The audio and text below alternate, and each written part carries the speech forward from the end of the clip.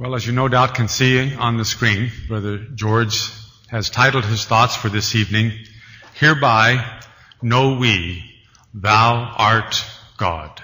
Brother George. Thank you, brethren.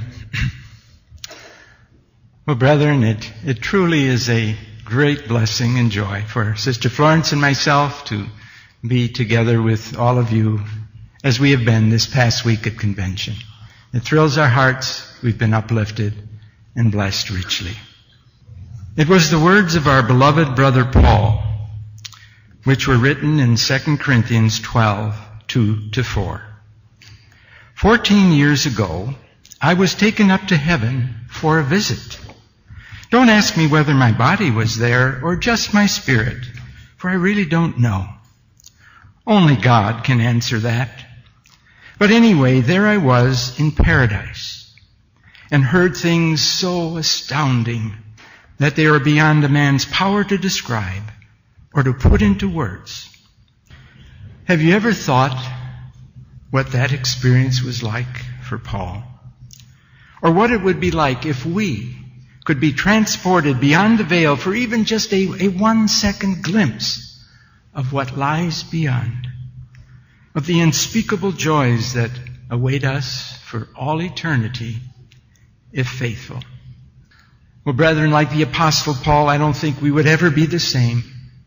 We would burn ourselves up with a fervency of spirit every moment of every day, the like of which we could never dream possible. We think of what we have done with our lives the last month, the last year. Would they have changed in any way if we had that 1-second glimpse beyond the veil? We realize that how each of us conducts our lives is in proportion to how strong our faith is in all that's promised. Oh, that we could increase our faith to such a degree that we could live with the fervency of spirit as Paul without having that 1-second glimpse or so beyond the veil. Recently, I was moved by a thought that was very profound to me, and I wanted to share it with you, praying that perhaps in some small measure it will help increase our faith.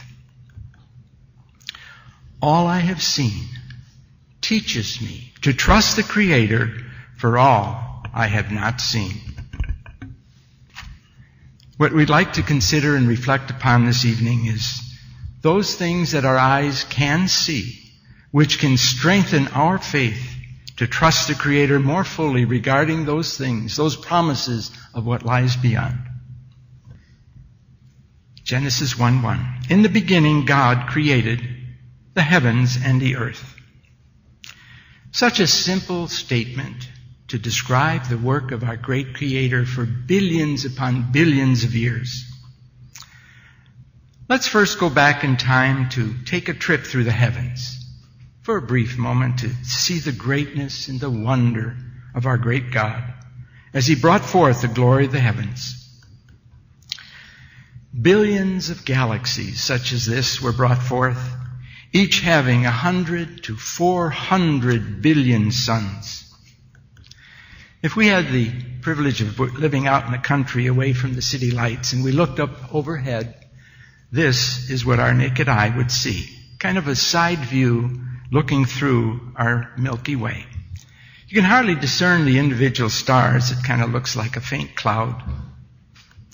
But as we zoom in a little closer, we see them in all their glory.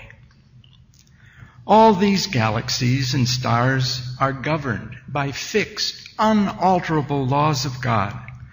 Billions of suns in each galaxy, and astronomers can see over 1 billion of these galaxies.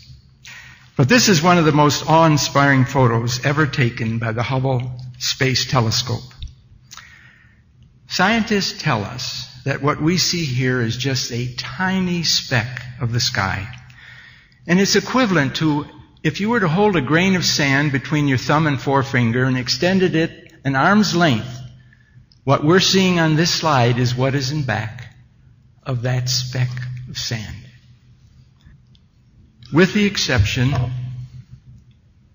of these two four-pointed stars, what we are looking at here are not stars, brethren, but every speck of light you see on that screen is a galaxy of billions upon billions of stars, each of which we believe has a planetary system, like our planetary system of Earth, for the future creations that will be brought into existence, the intelligent life that will be brought into existence in all the ages and eons of time. Just as Isaiah 40:22 tells us,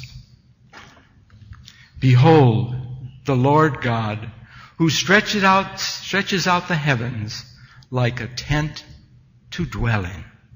All those billions of stars are suns with planetary systems that intelligent life will dwell in.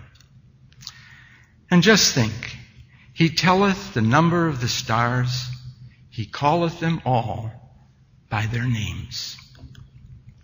All I have seen teaches me to trust the Creator for all I have not seen. Next, brethren, we'd like to consider a prophecy we refer to so often that it may have lost a bit of its meaning. I truly believe this is one of the most faith-strengthening prophecies we have. Its setting is in the city of Babylon, the king of which was Nebuchadnezzar. The rebuilt ruins of Babylon are a witness to this day of its existence. The scriptures tell us Nebuchadnezzar was king, and he had a dream of 4 universal world empires, an image that depicted this.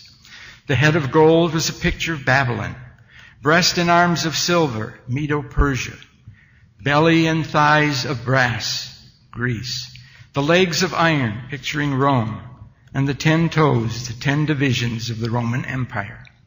Then you recall there was a stone cut out of a mountain without hand. It strikes the image on its feet, grinds it to powder, and the wind blows it away. And then the stone grows and fills the entire earth. How could Daniel, writing at the time when Babylon was the first universal world empire, know that there would only be 4, not 2 or 4 or 6 or 8 or 10, but 4? How could Daniel know the time element of the Gentile times was to be 7 Bible times of 360 years each, or 2,520 years, from 607 BC to 1914? It could only be if there was a supreme intelligent creator that revealed it to him.